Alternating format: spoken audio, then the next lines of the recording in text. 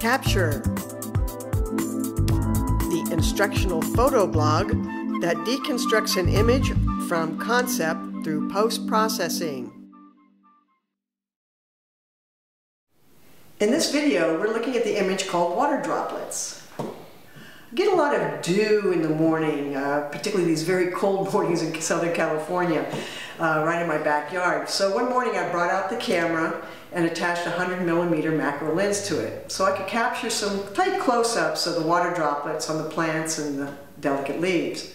I set the camera up on a tripod and attached the external Canon shutter release. These are essential tools when shooting macro photography.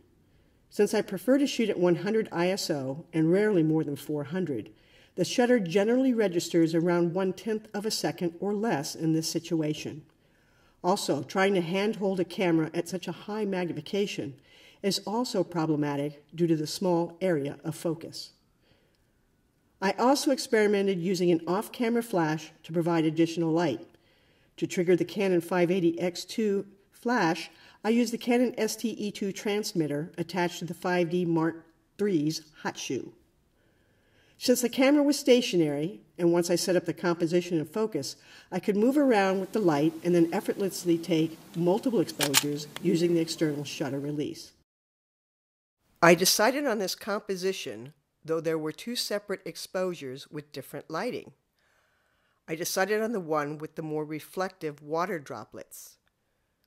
I pulled the image into ON1 Software's Perfect Photo Suite 7 and began with the Effects module.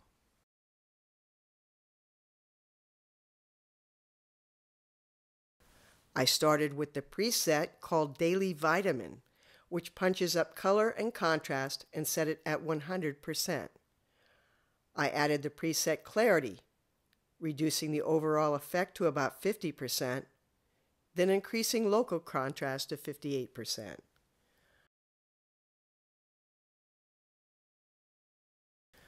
I saved this, then reopened the image into the Focus module. Using a highly adjustable mask, I created an artistic blur, allowing more emphasis on the water droplets and leaf.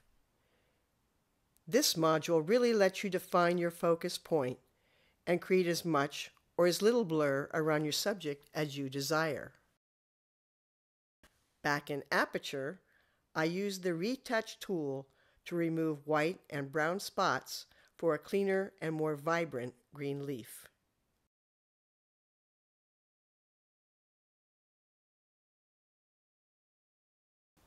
To create even more emphasis, I added some definition to the water droplets.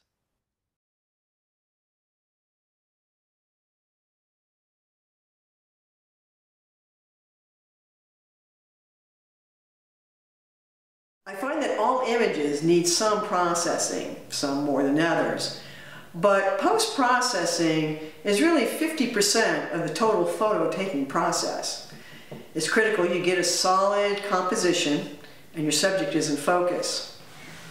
While processing software can adjust for a slightly over or underexposed image, don't rely on it completely, especially if you are shooting in JPEG. There just isn't the latitude in post-processing.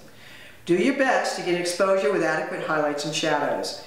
Now, even if you aren't shooting for HDR, take multiple exposures to ensure you have something that's usable.